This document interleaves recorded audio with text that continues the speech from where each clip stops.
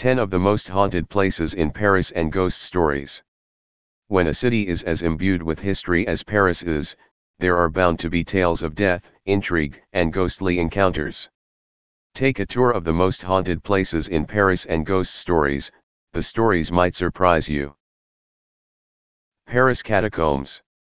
65 feet below the streets of Paris, 6 million people were laid to rest throughout 180 miles of labyrinth-like tunnels. Only a small portion of the catacombs is open to the public for tours. The rest is only accessible through secret passageways hidden throughout the city. Notre Dame Cathedral. One of the most famous cathedrals in the world, Notre Dame has hosted its fair share of powerful French figures, who met untimely deaths.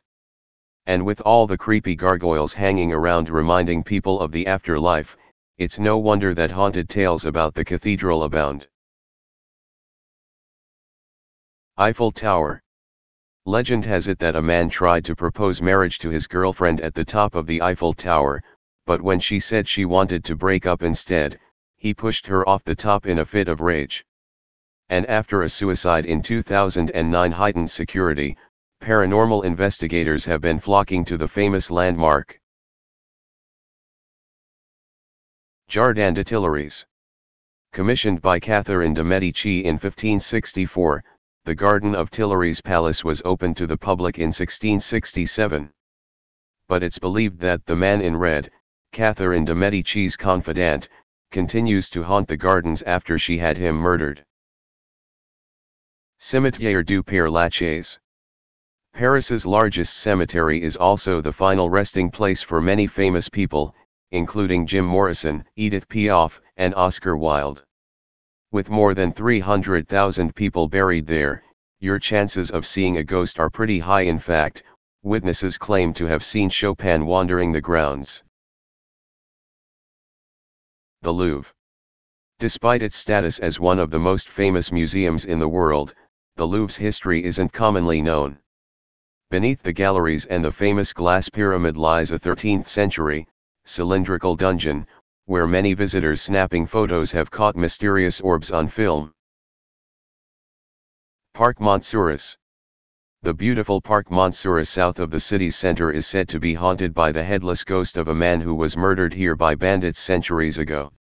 It was also the testing ground for the guillotine, adding to its creepy history. Palace of Versailles. The Royal Château of Versailles is arguably one of the most famous attractions in France.